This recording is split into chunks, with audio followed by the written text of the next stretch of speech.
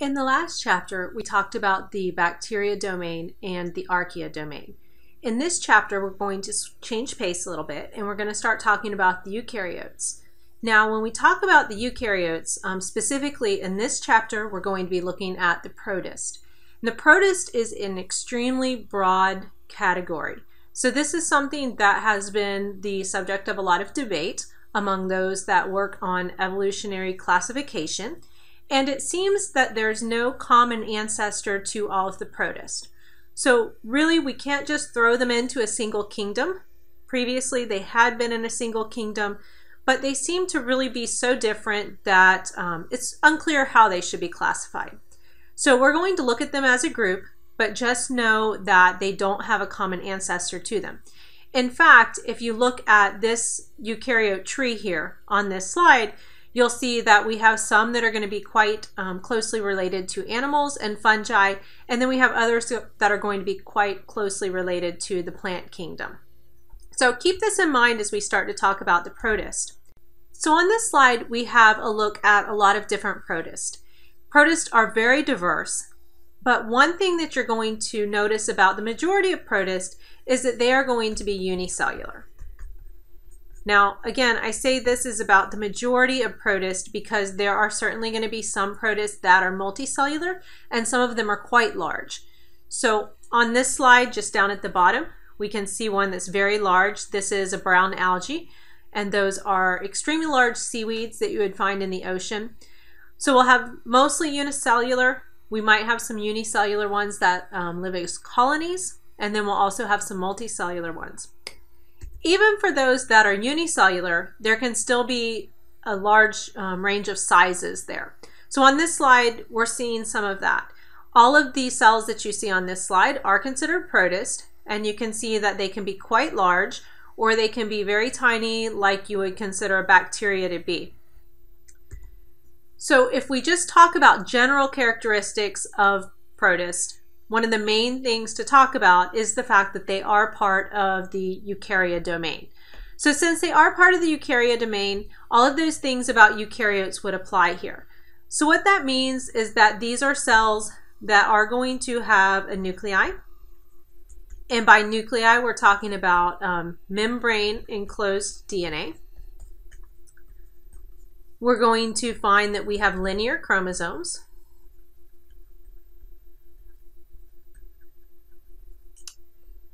Another thing that we're going to find is that we're going to have a lot of membrane-bound organelles. And by membrane-bound organelles, this means that we have a lot of individual compartments inside the cell that will be able to specialize in various functions.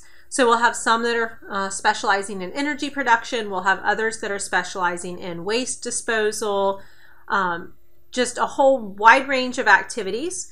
And each one of those is going to function similar to what an organ in our body would function as. And that's why we're classifying or calling them organelles.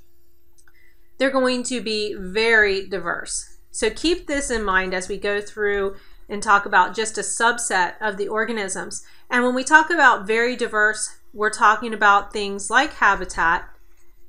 Very diverse in that regard. We'll find some marine organisms, some aquatic organisms, some that are free living.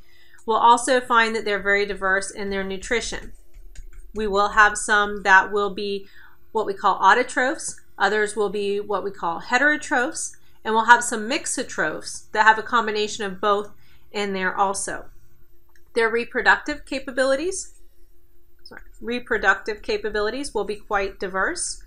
We will have some that can only reproduce asexually, others will reproduce sexually, some of them will be able to do both. A combination. The next thing we're going to do is we're going to start going through and talking about the various protists, or a subset of protists.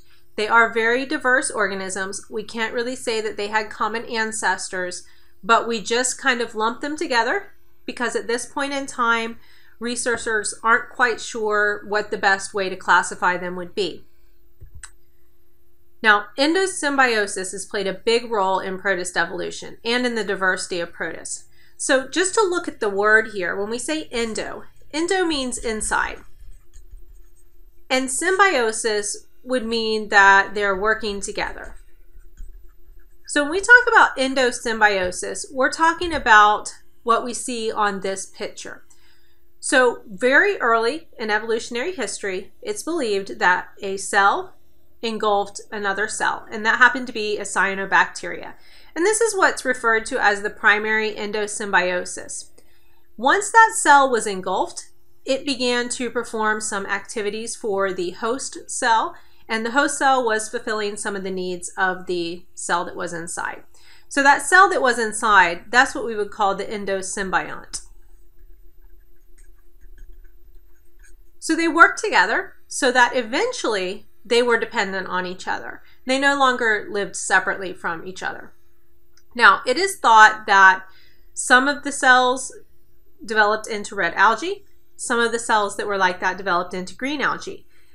And then somewhere along the line, this process happened again. So this is called secondary endosymbiosis.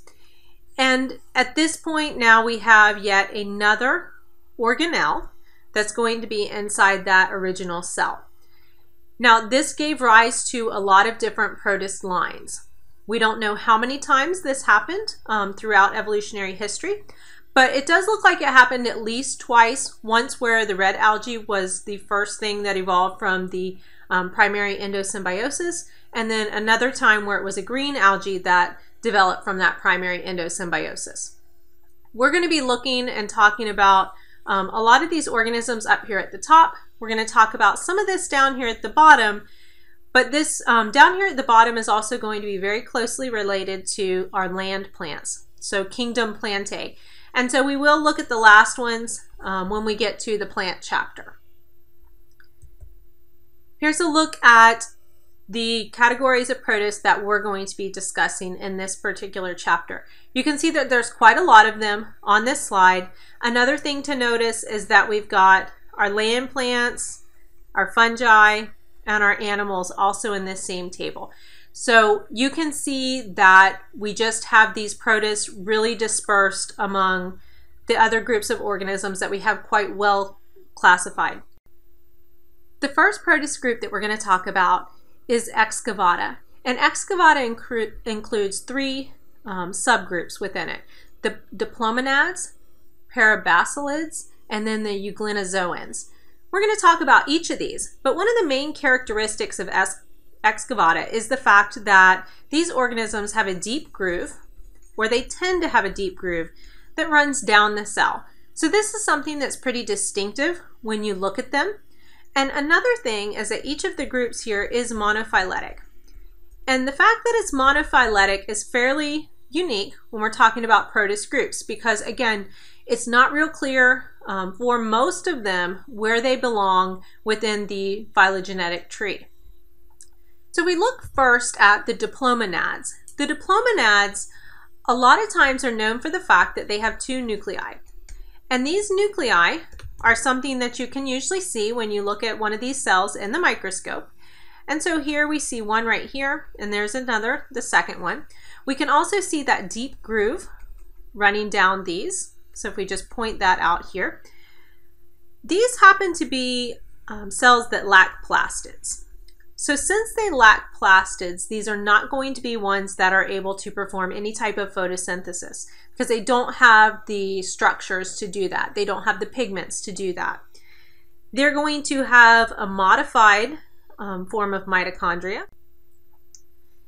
These particular mitochondria that are modified, these are what we call mitosomes. And these mitosomes do not have an electron transport chain. So since they don't have an electron transport chain, they're not going to be able to perform cellular respiration as we know it. If you recall from Bio 1, that electron transport chain is very, very important for getting a maximum amount of energy out of organic molecules. These are mostly going to be living in anaerobic conditions. So since they're living in anaerobic conditions, they'll have a modified way of getting energy. This is going to be through an anaerobic pathway. They tend to have multiple flagella.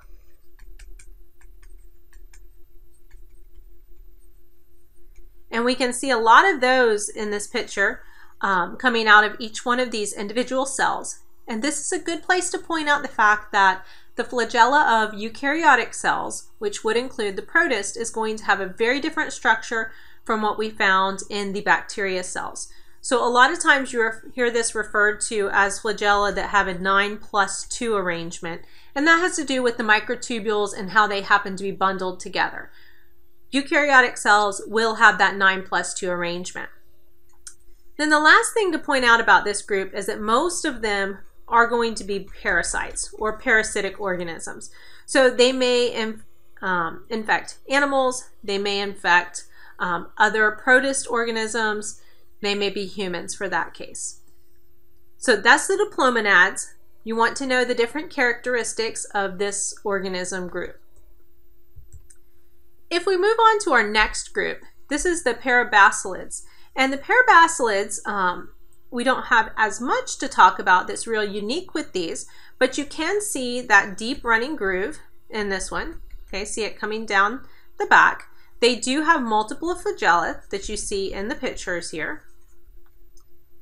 And these are also going to have modified mitochondria, but these will have a different name from what we had with the diplomonads. These are going to be what we call hydrogenosomes. And they're called hydrogenosomes because these are going to produce some hydrogen gas. So they make, so that will be make H2, which is hydrogen gas, as a byproduct or as a waste product of that. That's fairly unique when we start talking about mitochondria and the products that they produce. If we look at the last group that we find under the excavata, this is the euglenozoans. And the euglenozoans are extremely diverse. We have all different types of organisms here. We have some that are predatory, we have some that are photosynthetic, we have others that are heterotrophic. So just a wide range of organisms are going to be lumped into this. The big thing about these is that they contain a rod with spiral or crystalline structure. And this is within the flagella. So they have this unique rod within them. So if we look at this picture here, you can see this electron microscope picture of the flagella, and it's showing you those crystalline rods that we're talking about within them. So if you took a cross section of one of these protist flagella, it is unique compared to the other flagella that you're going to see throughout this wide-ranging group. Now, we have various groups within these, and the first one is what we call the kinetoplastids. The kinetoplastids are most known for what you're seeing on this slide, which happens to be the one that causes African sleeping sickness. And so they can certainly be parasites. These are going to have a single large mitochondria, and this would be a normal mitochondria. It has an organized DNA mass, which is called a kinetoplast. And like we said, these are going to be mostly predatory, parasite, protist. They're very well known for causing African sleeping sickness, which is carried around by the tsetse fly, which is what you're seeing on this slide here. And you can see that the shape of them is just a long, slender shape. Now, another group that we have within these is called the euglenids. And those you can see are named very similar to the overall grouping of these. And these are unique because they have their flagella within a little pocket. And those flagella within the pocket happen to have usually one short and one long one. And sometimes it's hard to see the short one if you're just looking at a microscope picture. But if you look at this drawing here, you can see that we have this very short little flagella here, and then we have the typical long flagella that you're used to seeing a lot of times when you're looking at pictures of cells. These are mostly mixotrophic, and by mixotrophic, this means that they can perform photosynthesis. They're going to have the plastids that allow them to do that. So they would have photosynthetic plastids, which would be chloroplast. And then they also have the capability to be heterotrophic if they don't have any sunlight available to them.